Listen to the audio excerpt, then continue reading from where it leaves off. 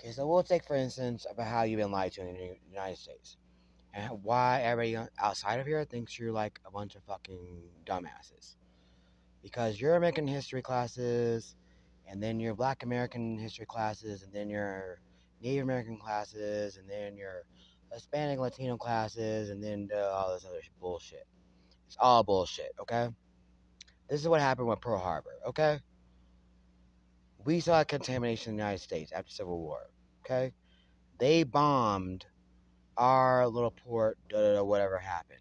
So they said 4,500 people died. Actually, it was like 300, okay? They wanted us to go to war with another country. Blah, blah, blah, blah, blah. Then, a nuke got sent over to Japan. We didn't even have the capabilities to send a nuke to Japan, okay? It was a neighboring country, okay? That was close to Japan. Your textbook knowledge is fucking shit, okay? You've been fooled. Under fucking ignorance, okay? You're ignorant ass motherfuckers.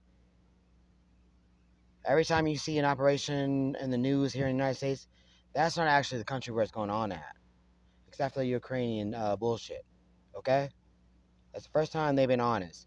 With this bullshit with Biden and Trump and all this shit, they're trying to pull them out because they know they were in terrorist forming and they were taking payoffs, okay?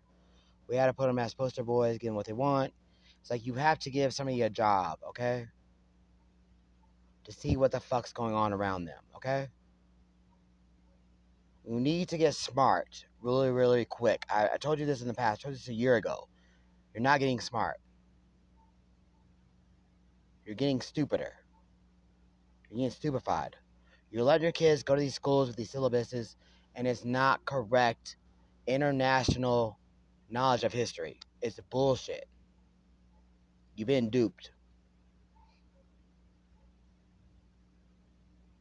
That's why you have unaccredited school districts. That's why they want to do, charter schools. Okay, so we're going to pull from state funding and then federal funding and da da da. Won't you just follow the correct syllabus and tell the truth? Why doesn't your media just tell the fucking truth? Just be fucking honest. There was a time we went through the 90s, a lot of honesty. Go to 2000s, go to 2010, dishonest. Now we're here to, 2020, and we're entouraging in the media, we have to do this because we have to draw them out. Just be honest. Just say Donald Trump's wanted. Stop listening media that he's in campaigning. Stop. Just stop. Your American people want the truth. Tell them the truth. What's going on right now in the United States?